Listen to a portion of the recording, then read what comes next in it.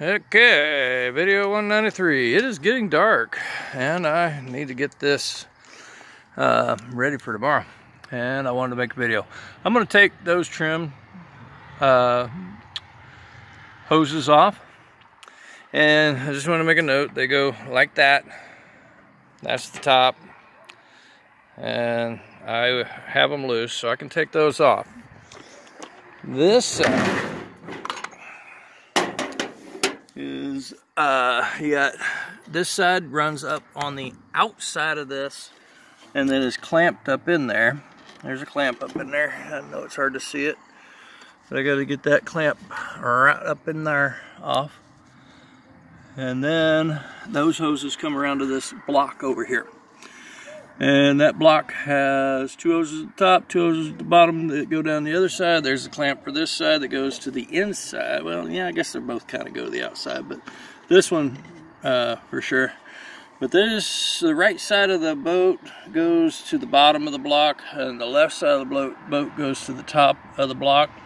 And then the block is held in with that nut right there. And I'm going to take that whole assembly out to get these off of that. And then I will have some ground strap up in here to get that also has to come off, and then I'll go back to taking this off. Now, I did get the bottom off. I got the top off, but what I want to note is this has a seal right here.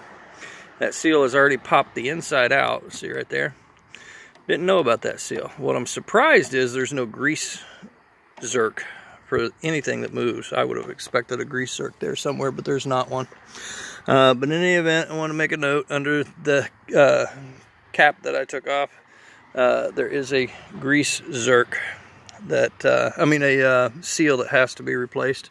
Don't know what's on top yet. When I spin this around, up here's where we're at. There is 2 pins down inside those 2 holes that were under a cover plate. I don't know why there's 4 nuts there. I assume it's to hold on that cover plate.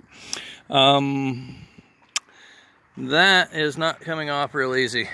I'm going to work on it, but I want to do it with some patience and diligence. I don't know if there's any seals here. I don't know if there's another seal of any kind here. I do know when I took the cap off right here, that went from here to here. There's a gasket right here, or silicone sealer, I don't know which, but this was full of water. It's just a little cavity, but it was full of water, meaning that that was leaking. But yeah, that's kind of where we're at right now. I'm gonna take these trim rams off, and we will start this on another day.